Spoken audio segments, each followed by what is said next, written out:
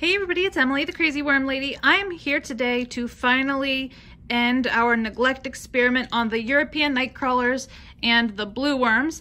So I have both of the 10-gallon totes sitting inside these mortar trays. And I'm gonna dump each one of them into the mortar trays so we can take a peek and see how the worms did. You can notice that the levels inside these bins has dropped significantly. We were nearly to these first set of drilled holes in both of the bins, and it is shrunk down substantially. So let me pop these open and we will take a peek and see how the worms did. Okay guys, so this is our first mortar tray. This is actually our European night crawlers. And as I was dumping them out, I noticed something, and I want to see if you guys noticed the same thing. There was dried bedding on top, so some of that obviously is not composted. But I'm going to zoom in while I flip through a little bit of this. The compost, though, is beautiful. Very dark, rich, fully processed. Of course, aside from the little bits from the top. But if I zoom out,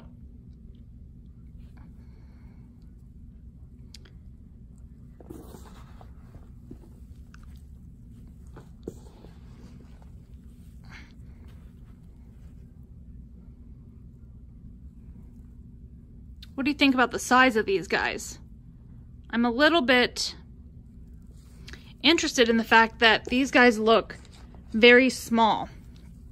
And I wonder if that is part of the process when you neglect a bin, that a lot of the adults die off as a result, and the babies that hatch are able to thrive more successfully. Not to say that there's no adult worms in here, but even the adults that I am finding are rather small. So, just an interesting observation. But there are worms. The cabbage leaves that I felt certain were going to still be in here are gone. The only thing I saw was the shell of an avocado, which those tend to last forever. So I wasn't super surprised to see that, but everything in here looks really, really well. I'm going to mix this whole tray up, even some of the dry bedding that dried out on the surface, mix that through. Even in our neglect phase, I only added water maybe 3 or 4 times total, and I just would sprinkle down the top. And these did not have lids on them. So the consistency, it was actually a hair muddy in spots when I dumped it out, mainly in the corners, but this is completely siftable compost, and I think that is going to be my plan, to sift this out sooner rather than later, get it in the garden this year. But I'm going to turn this top to bottom. We're going to take a look at the blue worms, and then I think we might try in this tray to horizontally migrate these worms over so that we can finish harvesting these castings as easily as possible. So let me adjust my camera so we can take a look at the blue worms, and we'll take it from there. Okay, so here's the contents of the blue worms. And again, blue worms are a small worm. They're smaller than the European night crawlers, smaller even than the red wigglers, at least in diameter. But these are all primarily, if I can get the camera to focus, very small worms. You see that little one right there? These are tiny, tiny babies. And I don't think I'm seeing any cocoons in here that I can see very easily. If they're here, they're not very apparent. But again, the castings are great. There's a really good number of worms in here. But again, just very small. But I think what I really wanted to show with this experiment is that worms can thrive even in conditions that are less than ideal, which for these guys, the temperature was fine. It was just the lack of food, the lack of aeration. I think I saw in one of London Worms and Gardens, he said, I think we've proven that sometimes we spoil our worms and it's not necessary. They can do just fine without all of the extras, which is kind of what I'm seeing here, because, I mean, just loaded with worms. The castings are beautiful. They're nice and flaky. If you'll notice, there's very few, if any, worm bin pests in here.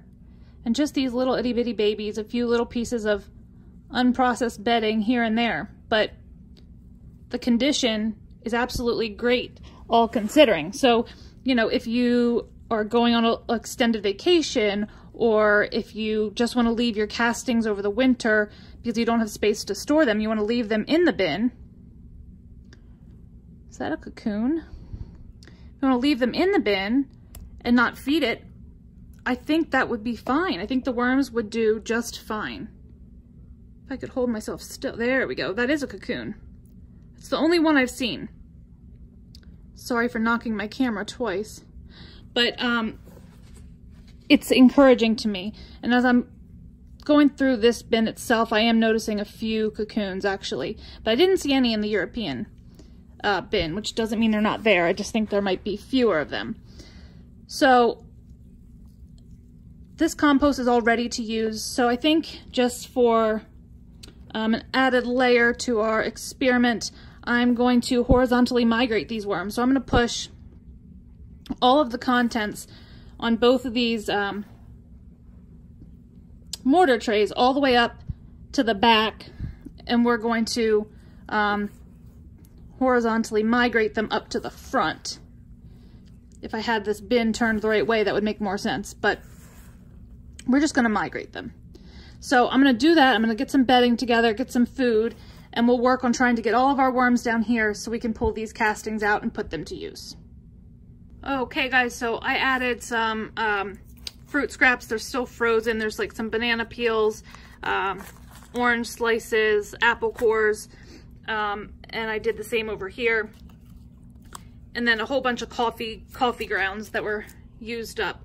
So all of that was added, one to each of these little mortar trays.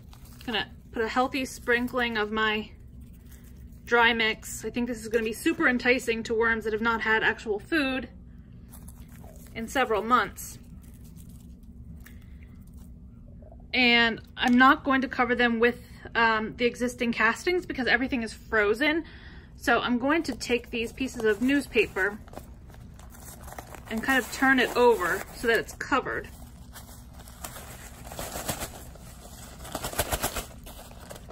Should have had this position better to start. So I'm gonna have it just like this. And I'll take this piece, and then I'm gonna move the castings right down up to the edge, but not into it so that we don't bother the worms with the frozen temperatures. And then I'm just gonna put some shredded cardboard across the top here. So the same thing over here. Kind of cover it with our newspaper and have it nice, somewhat wrapped up for them. And I'll do the same thing over here. I have another piece of newspaper from this one that I didn't add back in for some reason.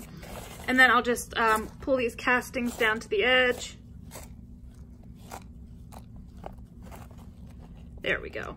And then I'm just gonna put some loose shredded cardboard along this front rim on both of them.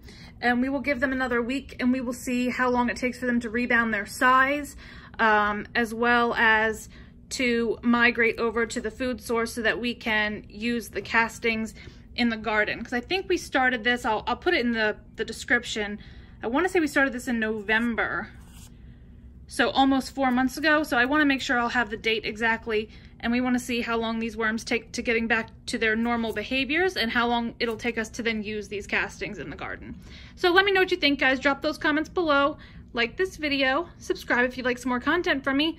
I am thoroughly impressed. I am relieved, and I can't wait to see what we can do with these guys now that they are out of their neglect phase.